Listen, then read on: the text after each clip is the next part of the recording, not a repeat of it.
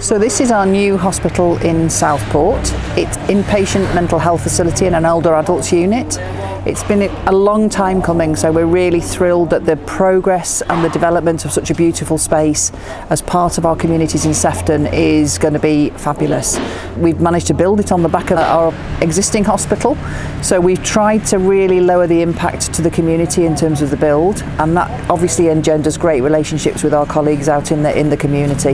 This building's all about partnership. It's all about the way we work and how we help people on their recovery journey in terms of getting them back out into a life and a life beyond care. So we're absolutely thrilled with the progress today. It's a fabulous looking building and I think people will love it when they come.